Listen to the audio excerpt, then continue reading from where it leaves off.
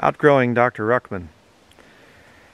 If you've watched my videos over the years, you've heard me mention Ruckman. If you're not sure who he is, he was a Bible preacher and pastor and things, and description, of course, not a title there. But he was Peter Sturgis Ruckman. He was an older man and everything. He died, I forget what it was, 2016, I think. Something like that. But the man really knew the Bible well. Defended the King James Bible. Did some real great things for the Lord. And, you know, a lot of people have questioned his salvation. You know, I think it's a smart thing to question anybody's salvation. Not to just believe every spirit, but try the spirits whether they are of God, as the Bible instructs us to do. But Ruckman definitely had some things about him that are the marks of a saved man. And but a lot of people, they get really offended if you say anything negative about Peter Ruckman. And because a lot of people are part of his cult that he formed. Anytime you're a good man, people will naturally, instinctively be drawn to you. And they'll start to try to make you into some kind of a great spiritual leader that just does nothing wrong and whatever else. And you can judge other people's salvation by how they feel about Dr. So-and-so, or, you know, brother so-and-so, or whatever. And let's just be straight about it. Mankind is designed to worship. And man will worship something or someone. And a lot of people like to worship something physical, you know. And some of you out there, I've seen some of you trying to worship me. It's a real quick way to get on my bad side. Don't worship me. I am not worthy of your worship. Esteem me very highly in love for my work's sake. That's fine. That's scripture. But worship? No. Let's not do that. But there are great men of God that are out there that spend their whole life, dedicate their whole life to serving the Lord. And that's wonderful. It's great.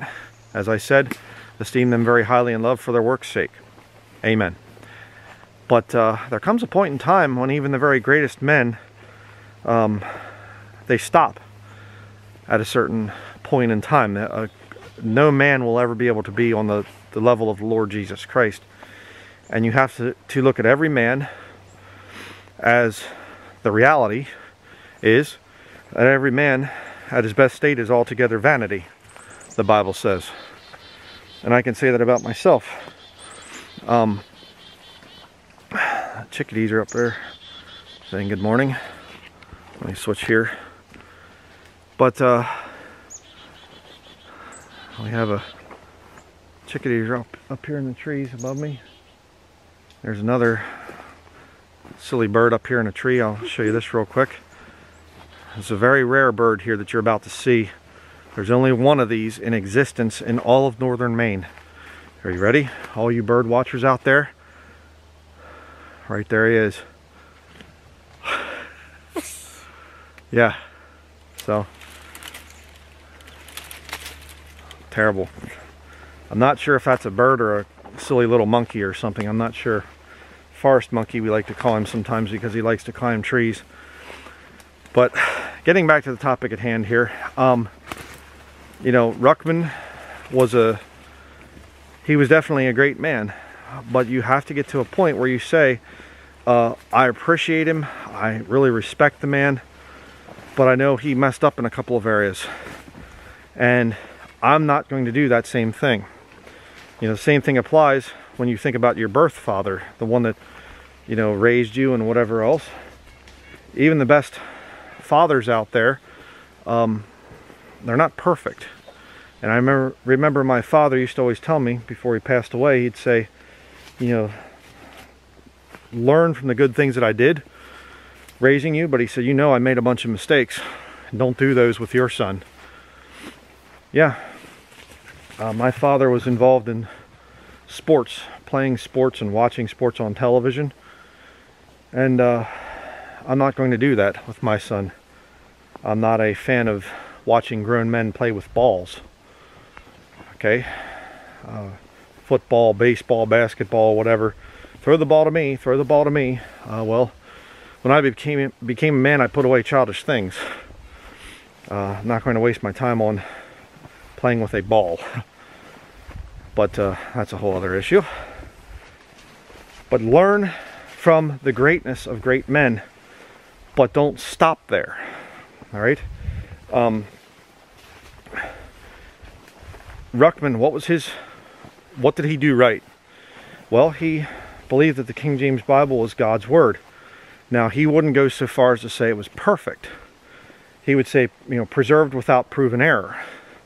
Because, see, you know, I understand all the debate stuff with higher textual criticism. If you say it's perfect, then they say, oh, you must mean it's inspired. It has the same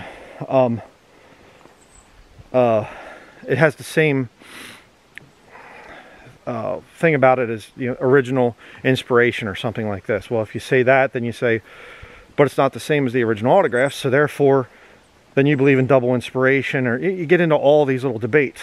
And so Ruckman, as a way to try to avoid the debates, you know, he would go with the thing of that the King James Bible was preserved without proven error. Well, you know, I just would, I like to be considered as a crazy nut by the likes of James White and the others, which, you know, he actually made a video, I forget what it was called, something about when King James onlyism goes crazy or something about me, and he never did answer my question. My question in my video was, why is James White's book endorsed by a Jesuit? And he never answered the question, like a good Jesuit would do. It's kind of funny how that works. You know, I showed the thing that Norman Geisler was a Jesuit, and James White kind of, well, yeah, I never knew why, you know, Norman Geisler went to a Jesuit school, you know, but this, you know, Denlinger guy's a nut. You didn't answer the question. All you did was confirm what I said, that Norman Geisler's a Jesuit educated. Okay, he's not a Jesuit, full-fledged Jesuit priest, but Jesuit educated. So why would he endorse James White's book? And of course, he actually had Mitch Pacwa, the SJ, literal Jesuit priest that James White debated different times, and he actually had an endorsement on James White's book about the Trinity. So yes, his one book actually was openly promoted by a actual Jesuit priest. So, you know, but, oh, he made you look like a fool. And I've had different people, oh, Denlinger was embarrassed by that. I'm not embarrassed by it. Some heretic comes out and makes fun of me and whatever. Why would that embarrass me? You know, kind of stupid, but some of the quote-unquote brethren are so afraid of looking dumb. But, you know, Ruckman did that wrong. He should have just come out and said that the King James Bible is the inspired, pure, preserved, perfect Word of God. Whatever good thing you want to say about the King James Bible, I believe it. But, you know, and he would say, if that Bible's right, and you know how I feel about it, if that Bible's right, well, that's still, it's showing a little shred of, not doubt, but just kind of a little loophole there. Well, I can't get cornered that way by different scholars, and forget all that stuff. But, you know, Ruckman had a PhD, and you have to preserve that image and whatever. And he would talk about, you know, so-and-so is not even an educated man. There's no scripture for that. There isn't one verse of scripture to say that so-and-so is not educated. You know, unlearned, you could say that, but what's this educated stuff? And it was, by the way, it was lost people that were saying that the disciples were unlearned. They took knowledge that they had been with Jesus.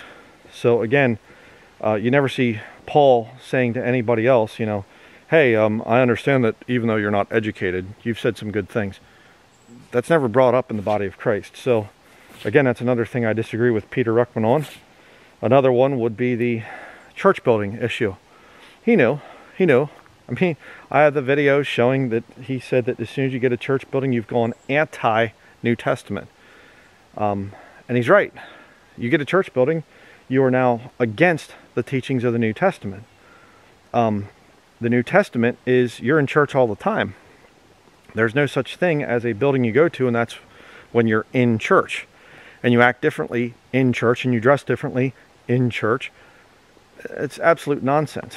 well, it doesn't matter if we are meeting in a building, or you can meet in a house, you can meet in a building. And no, it matters because you're turning it into some kind of a holy place that you go to, and you act differently when you get there. And hey, don't run in church, you know, you say to your children and whatever else. Yes, it does matter. And as a result, there's all kinds of problems at those church buildings. And Pensacola, whatever, Bible Baptist Church, whatever it is, they had all kinds of problems down there, and they still have all kinds of problems. Church buildings always have problems. Well, Christians have problems, amen. I know all the arguments. Just, you know, give it a rest. But, you know, the other thing was Ruckman's marriage. He was a pretty rotten husband, quite frankly. Oh, he was a good man compared to... I understand, okay? And I'm not trying to just say tear the guy down and whatever, but Ruckman ruined his marriages. He even said it in one of his studies. I remember him talking about his first marriage, and he said, I was completely to blame. I ruined her. She was a good, you know, Christian girl, and I completely ruined her, you know. And the fault of that marriage is completely mine, you know. And how did he ruin it? Well, because he was putting his whole ministry thing in front of his marriage. Well, that's a problem. You shouldn't do that. And you know, and I have to consider that stuff. And again, oh, you're attacking Peter Ruckman, you're tearing down his character. No, brethren, I'm learning from what he did wrong. A good teacher, well, you'll never stop with, you know, you have to learn from me and no one else, and you have to stop with Brian Denlinger. If you're not wearing red and black buffalo plaid flannels, you know, you're not right with God or something. No, no, no. Learn from my mistakes. Learn from the dumb things I say sometimes. I'm not real clear on stuff, and you could be a little bit nicer and smile more. You know, I don't smile all the time because it's just not who I am. You know, I think people that fake smile all the time are not to be trusted. But, side tangent there. But the whole thing is, brethren, I can look at Peter Ruckman and I can say, that guy messed up marriage after marriage after marriage. You know, and I knew people that knew Ruckman and his last wife, and they were having some issues too, and things. You get so driven that you're going to serve the Lord, and you just have to be there all the time, and just always traveling and always doing all kinds of things. You're missing the mark. A married man is supposed to care for the things of the world, how he may please his wife. You know, if any provide not for his own, especially for they of his own house, he hath denied the faith and is worse than an infidel. You have to provide for your wife. There are times that she needs to be taken on a date, that she needs to feel loved. Do something kind for her. You know, and Ruckman, I know his first marriage, they had 5 children, and he was just always out traveling and things, and he talked about how that the trailer that they were living in, his wife and the children, that it didn't even have its own bathroom, you know, and that they had a shared bathroom with other trailers in the area. And I mean, just terrible. 5 children, and she's there by herself while Ruckman's out preaching, building up his career as a preacher. It's not right. It's not right. Well, I doubt he was saved then. Amen. I think he was lost. He's a heretic. No, he just made some big mistakes. And you have to outgrow Ruckman. You have to outgrow me. You have to outgrow D.L. Moody and J. Frank Norris and Oliver B. Green and whoever you want to study. Any of the great preachers of the past. Lester Roloff. I think very highly of Lester Roloff. Oh, then he was perfect. Bless God, amen. He was perfect. No, Lester Roloff said some rather stupid things about eating meat. He came up with some nonsense, false science, and saying you're in sin if you're eating that greasy sausage and all this other stuff. Stupid. Stupid. All flesh is grass, brethren. All flesh is corruptible. And last time I remember reading in the Bible the one time about looking unto Jesus, the author and finisher of our faith. We're to look to Jesus Christ. But mark them which walk, so as you have them as an example and sample, I think it is. We're supposed to also mark certain men and say, I really appreciate that guy. And that's what I do with Ruckman. I appreciate his bold stands that he took at a time when it was not popular. you know, again, these new versions, oh, let's come out with these new versions and we're going to show, you know, that they're far more accurate and they're better, and we need to have Christians studying the Greek. And, you know, this is so important that Christians understand the original languages. Okay, what has it led to? More godliness or more falling away? Oh, that's right, more falling away. We have all these new versions coming out, and oh, well, we're going to have the Legacy Standard Bible, you know, by John MacArthur. And it's not about the money, it's about lots of money. And we can just come out with this thing and it's going to clear up the errors of the New American Standard Version. I've preached for years, but there's a few things where it needs to be clearer. Really? Where's the massive revival that should come from now having the Bible in its most accurate form ever? Where's it at? It's not there. And you see these fakers back in the 60s and 70s, when Ruckman was really starting to hit these new versions. You know, they were still being promoted, and all this money's being put into it by these big, wealthy Christian businessmen like Dewey Lockman, and bought the American Standard Version, the rights to it, and released it as the New American Standard Version, if you don't know the story of that. And Franklin Logsdon came out and said, I can't endorse this. It's wrong. It's terribly wrong. It's frightfully wrong. His exact words. You know, well, good for him. He realized what evil thing he was part of. But that's when all the promotional stuff was happening, and that's when Ruckman was there fighting. Hey, hats off to Ruckman. Good job. But we're not in that time period anymore. We're now in the 21st century, the internet age. You're watching this. There's no VHS tape that had to be sent over to you through a mailing list somehow, and you sent me a check and I had to go to the bank and try to cash it and whatever. No, you're watching this. You're watching it today as it's come out, 23rd of August. It's amazing what we can do now to serve the Lord. And I can't look and say, well, I'm going to pattern my ministry after D.L. Moody and I'm going to hold big tent revivals. Think about what would happen if I tried to hold a tent revival right now, okay? Even if I went to an area where there were a lot of people. I mean, there's only a few thousand people that even live in this area where I'm at, here in northern Maine. I'm going to hold a tent revival. Let's go down to New York City area or something like that, or, you know, go closer to where we're at. Here, Boston, we'll say. Tent revival, the evangelist Brian Denlinger going to be preaching tonight. And, you know, a week-long revival meeting would have maybe, it would actually draw a crowd. It'd be perverts and, you know, people that think that there's something else. And, you know, there's that forest monkey again. Trying to stay off camera, but I'm going to catch him. There he is. But, anyhow, but, you know, there probably would be a large crowd of people that would come and protest. They certainly wouldn't be coming to hear the gospel. So, you know, and it would probably be the town council would come out and say, you know, we need to monitor your speech for if there's any hate or anything like that, we're going to have to put you in prison, and whatever, you know, would not go well. You have to grow. In other words, brethren, grow beyond those that have taught you the Word of God. Jesus is the author and finisher of your faith. You're to look to Him. You're running a race, and you're not looking up there at the finish line and saying, oh, I can't wait to see Brother Brian in heaven. Oh, I just can't wait. Well, that's okay. You know, we'll talk then. You know, I won't have to answer your emails. I'll be able to be right there and say hi to you and everything. But it's about Jesus. Don't ever turn your eyes away from Jesus and turn them towards a man, a sinful man like me. Always remember that. And you see, and here's the point, brethren. Here's the point of the whole video. If you're looking unto Jesus, the author and finisher of your faith, then you're going to say, you know what, I think I need to clean up this, and I think I need to clean up that, and I'm not doing a real good job with my marriage, and my wife, you know, I could do a better job in things with her.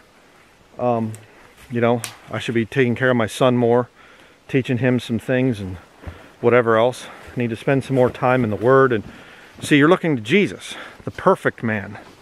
But if you look to me and you say, well, Brother Brian, I know for a fact that he's done this and he's done that. You know, Brother Brian, he used to struggle with video games as a lost man, and even up into early years of when he got saved. So since Brother Brian struggled with video games, that means I have at least a few years I can do the same thing. You know, yeah, And someday I can attain to Denlingerness, and I can have a place in northern Maine or something and live off grid and whatever. No, you need to look to Jesus, okay? And if you're looking to Jesus, then you'll be able to see the errors and things in other people. And we must not get to the point where we create our own little version of papal infallibility. And well, you know, I know Ruckman did a few things, but I'm not talking about it. I'm not going to say anything to diminish his character. No, it shouldn't be that way. You know, praise the Lord for what Ruckman came out with over the years. Absolutely, 100%. But don't dare stop there. Say, yeah, but he messed up in a few areas.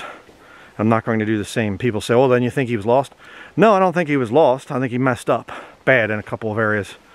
And, you know, another place that Ruckman really messed up, really blew it, was, you know, this, oh, he had a lot of grace for people. He had a lot of grace for people. Yeah, I heard him make statements about how that he thinks Roman Catholics are saved. There's saved Roman Catholics. Not all of them. But he'd say, you know, I believe that there are saved Roman Catholics. Amen. You know, they stay in the Catholic Church for whatever reason. And he was on some radio program the one time, and this black, you know, sister in the Lord, she just ripped him a new one on that. And I couldn't agree more with her. You know, and she was saying, Dr. Ruckman, there's no way that these people can be saved. She said, that's ridiculous. They're in the, you know, Mystery Babylon. You can't be saved and stay in that. You know, Lord, the Holy Spirit will convict you and get you out of there. And Ruckman's, oh, you know, come on, sister. No, there's a lot of people. They do these things. But, you know, see, the thing is, which I have had to deal with in my ministry, and that is, here's how it works. If you hold to the standards of Scripture, then you will realize that there are very few people that are saved, genuinely born again. But then when you try to preach that, it comes across as works salvation. You see, because you have to inspect the fruit and look into their life and whatever else, and you say, I don't think this person's saved. I don't think that they genuinely got born again. Well, then you're teaching works salvation. No, I'm not teaching works salvation. I'm teaching genuine salvation. That there's something there, works meet for repentance after you get saved. Okay? There needs to be something that happens. If there's nothing that happens when you get saved, then it didn't take. Okay? And that's the vast majority of professing Christians. They're just that. They're professing Christians. They didn't get born again. But see, again, then you make this thing of, you get real exclusive then. And, oh, then most people are lost.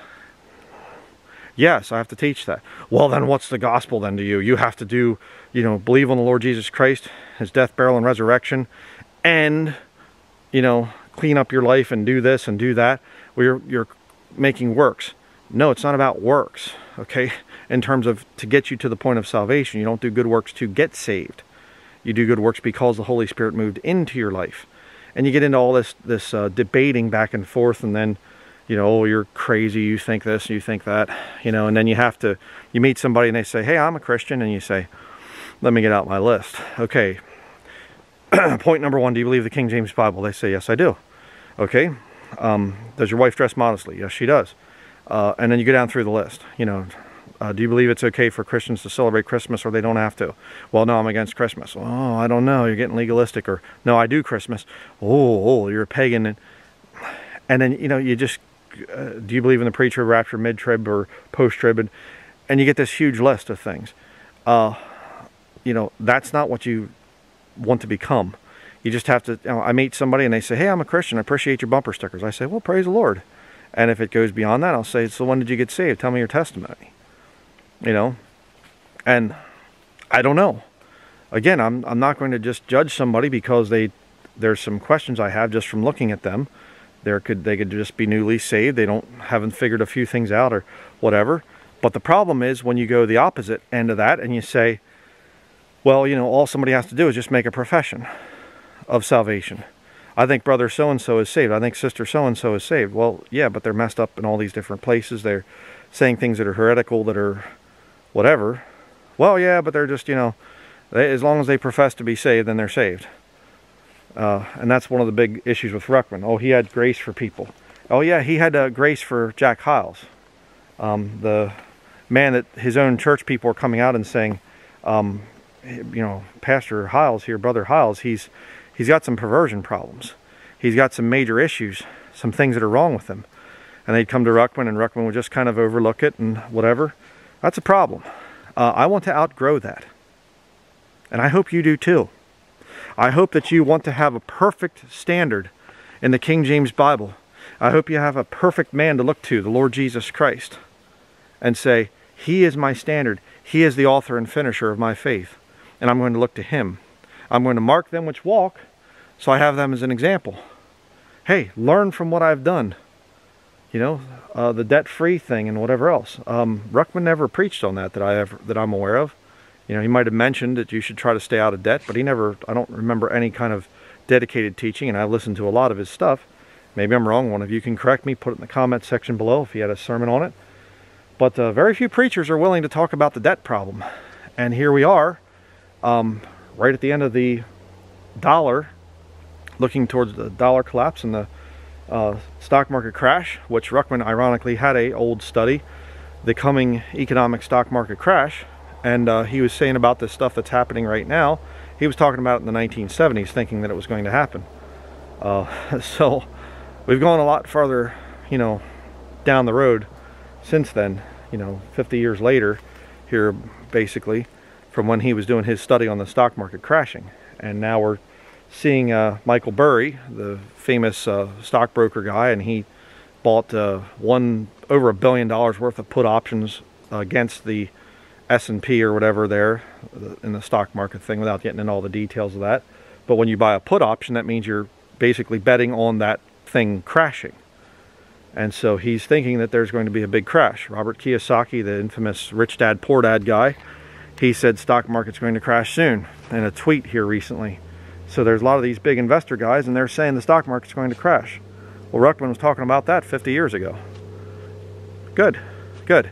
But did he prepare people to get out of debt, to avoid it? Well, I think he made a mention of it in that study now that I'm thinking about it, but did he actually preach that it's a sin to be in debt? That would start cutting into the tithes a little bit there, you know, and some of the church people might get a little offended, you know what I mean? So, you just have to do right, brethren, and you have to be open to what the Lord shows you, and you have to study quite a bit. And so I do my best on that. Am I perfect? Absolutely not. But, so I just wanted to do this video, you know, just to explain my stand on Peter Ruckman. If I ever found out the guy was a Freemason, I'd have to look into the evidence and, you know, or some other kind of bad thing like that. You know, I was a big fan of Sam Jones, the Methodist evangelist guy, and then I found out he was a Knights Templar or something, I think, like that, and, you know, high-level Freemason. He was working with the Catholic Church and things. No, dump that guy. And, you know, he had other issues and things as well, but so don't ever stop with a man. Jesus Christ is to be the author and finisher of your faith. So that is going to be it. Please do take heed to my words. Study the Word of God for yourself. Be a real man. It's supposed to be you and the Lord. Okay? So develop that personal relationship with Jesus Christ. We'll see you in the next video.